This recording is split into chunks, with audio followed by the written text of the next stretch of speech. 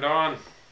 And hi, I'm Cindy. Welcome to Pearls of Liberty, September 2nd, in the year of the end of the world, as some people like to call it, whether they're joking or whether they're serious, 2012. It's not the end of the world, it's just the end of the illusion that everything is okay. That's right, the end of the illusion.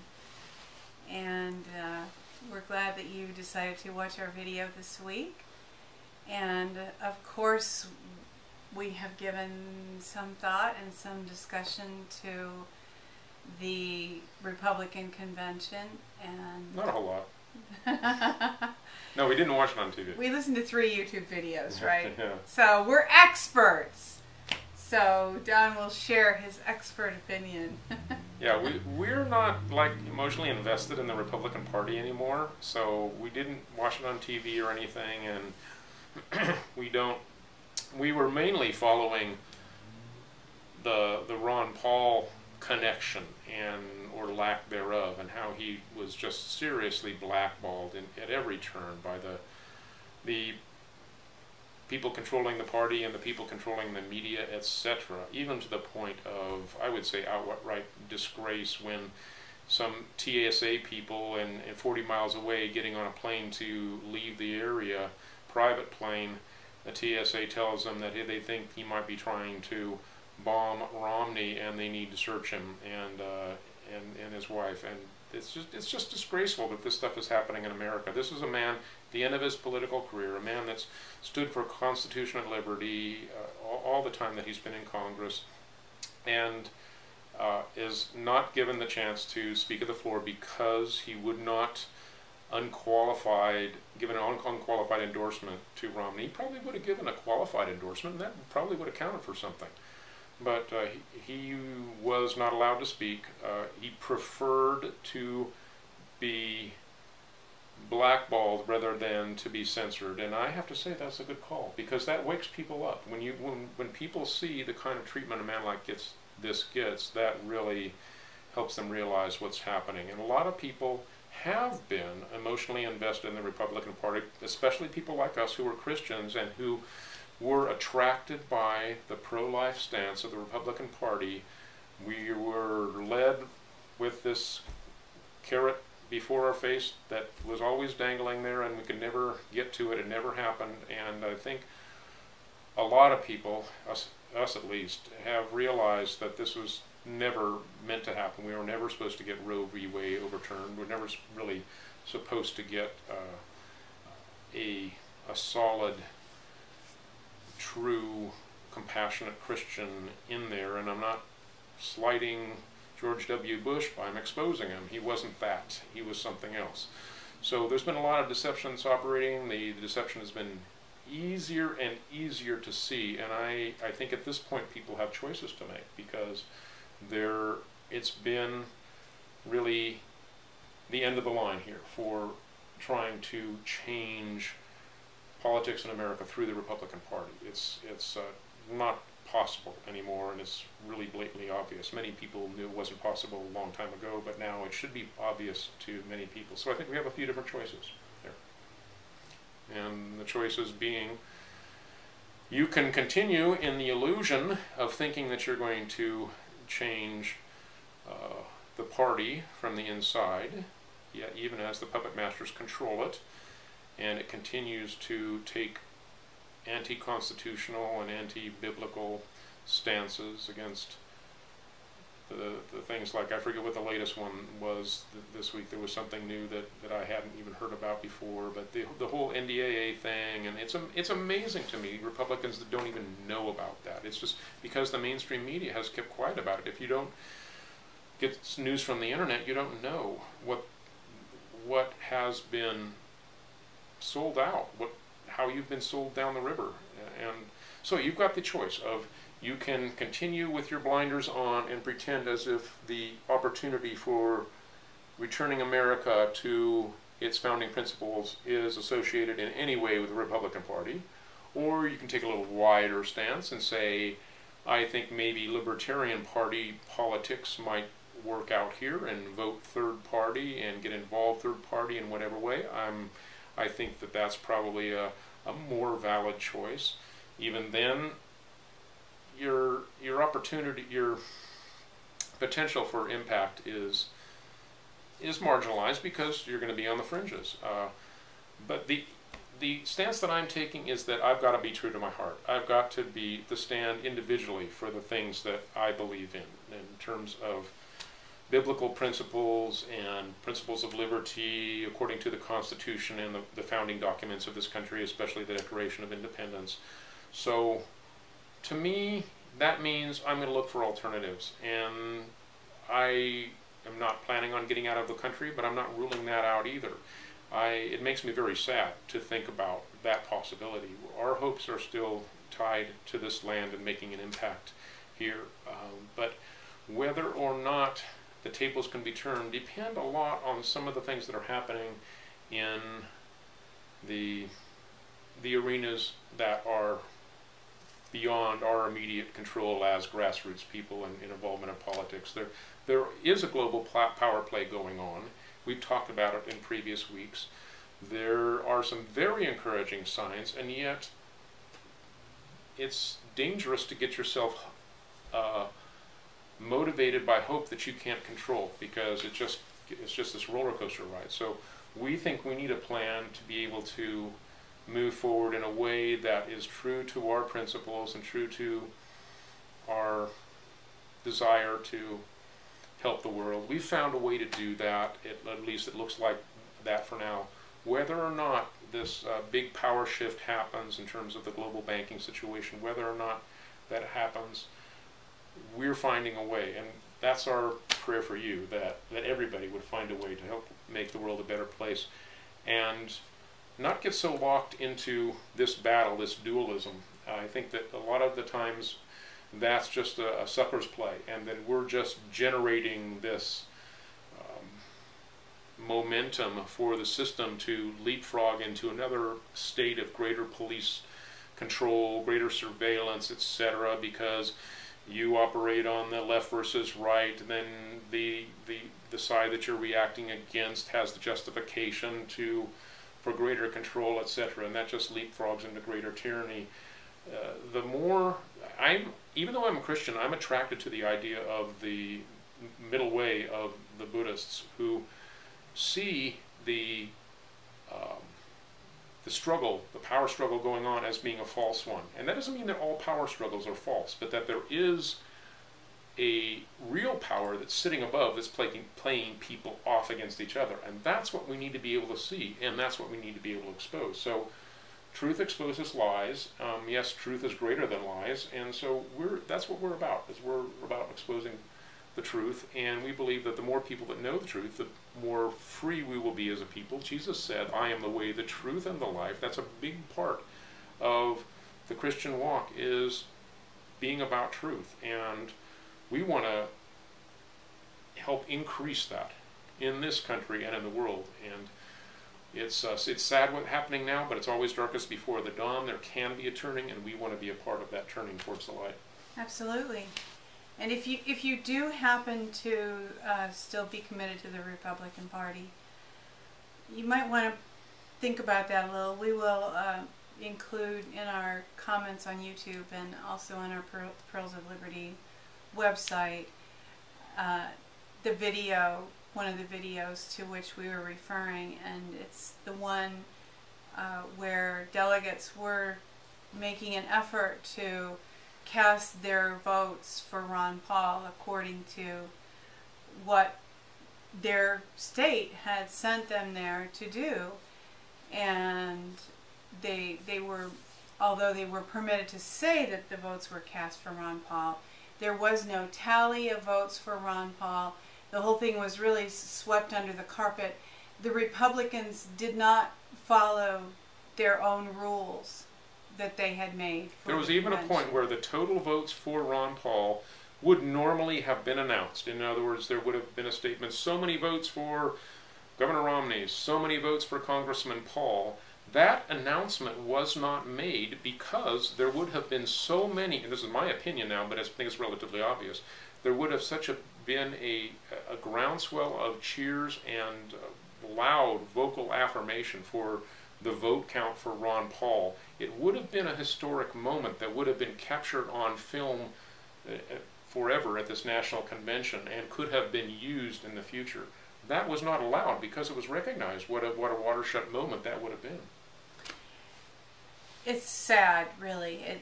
I was really struck by that because I used to, from the time I voted for Jimmy Carter, I was raised Democrat, and after that I got caught in the conservative Christian right stream. I think we both had a Republican. similar track because of with Ronald Reagan and the stance of the Republican Party for being pro-life. We didn't know each other, but we, like many people, shifted at that point.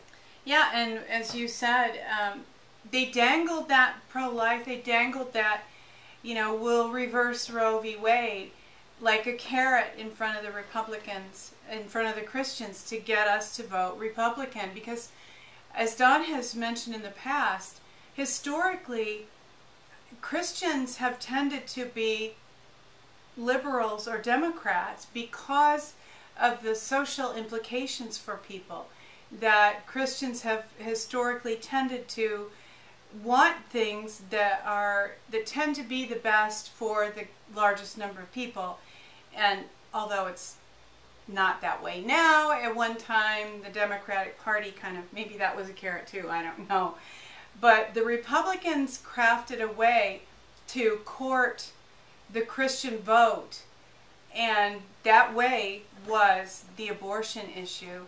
And we were promised for years. I mean, the Republicans used to have it be a platform for the elections that they were going to get Roe v. Wade reversed, and failing that they would make a way for states' rights so that states could individually create laws that would prohibit abortion. And then there's the whole Supreme Court appointee argument about how conservatives will appoint constitutional affirming judges.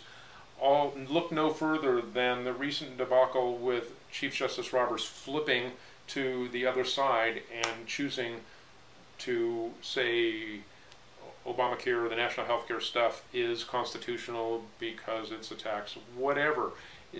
These guys are bought and paid for. There really is no valid argument that can be made for principle in American politics anymore.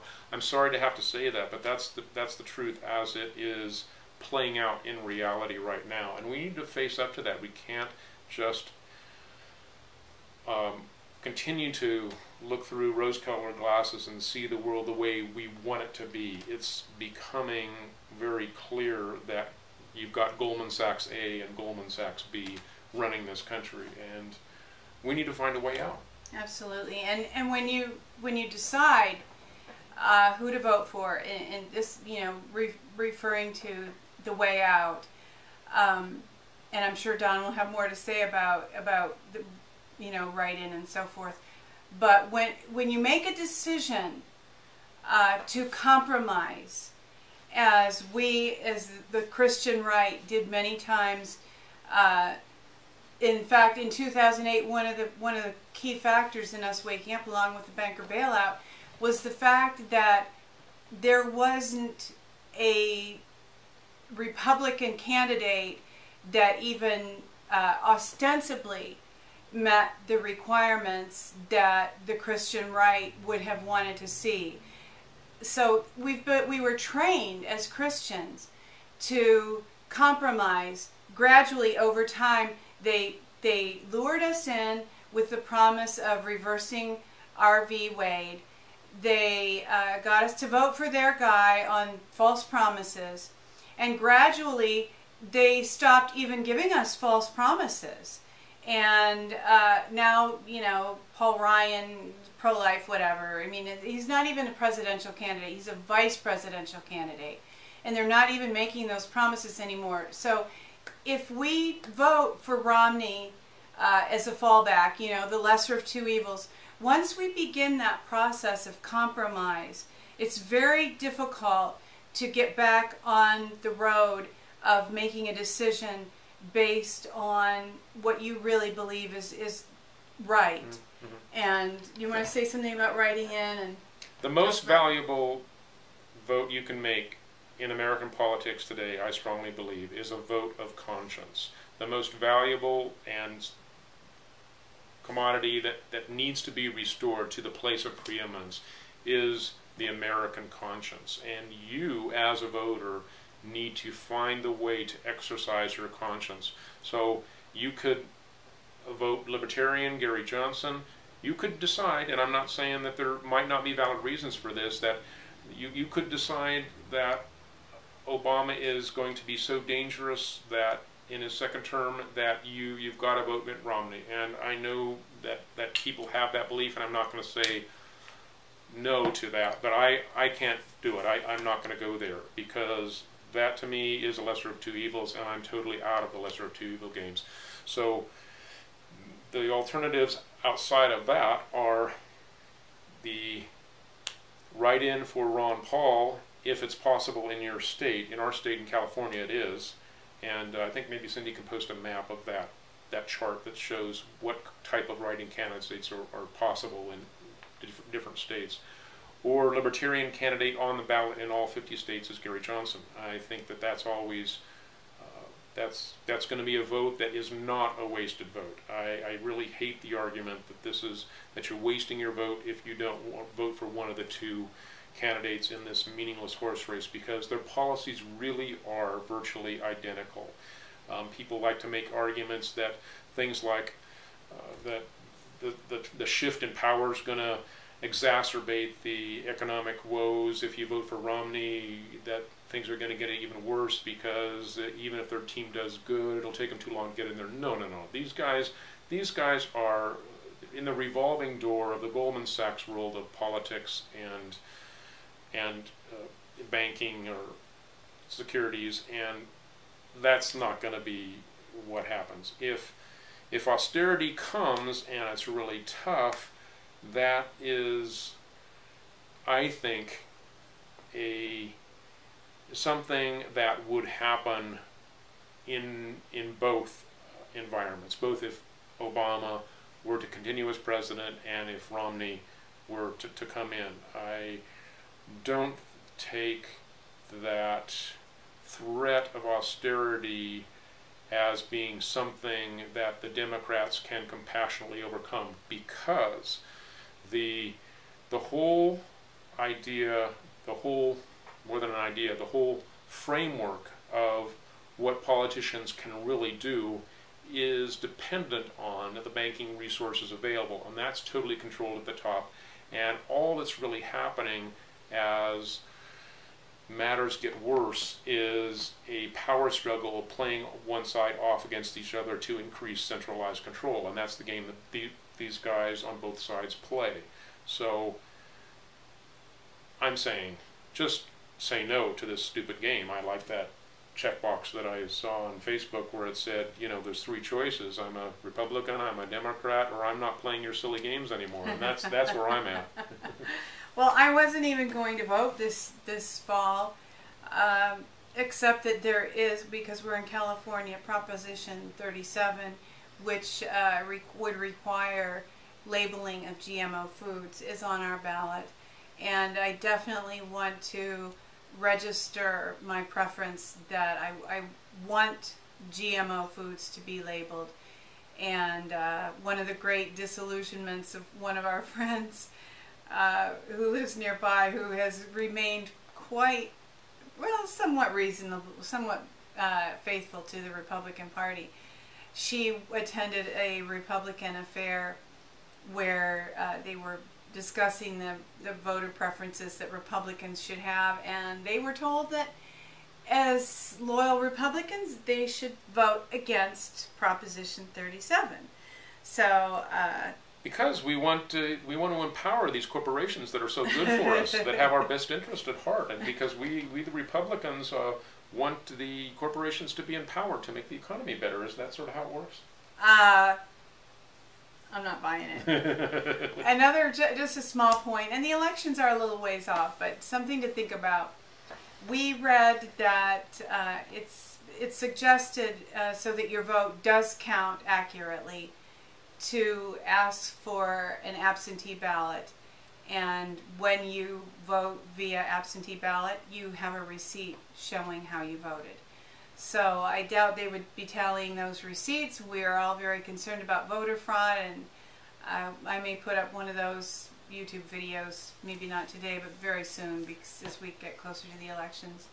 And so you might want to think about The flip side of that is that sometimes absentee ballots are conveniently lost. But the truth is that you do have a receipt that way that you don't have any other way. And of course, somebody would have to tally up those receipts in an honest manner, and that's a job that nobody's even begun. So I would say, yeah, that might be a nice thought, but it may not accomplish that much in this particular election.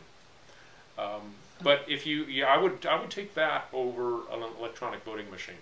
If you have that in your area, definitely don't go that route. If you want to go with a paper punch ballot, I would be reasonably comfortable with that compared to an absentee ballot that might be lost. There's no good hanging choices. chads. There's no, this is like a rigged game. It really is. Yeah.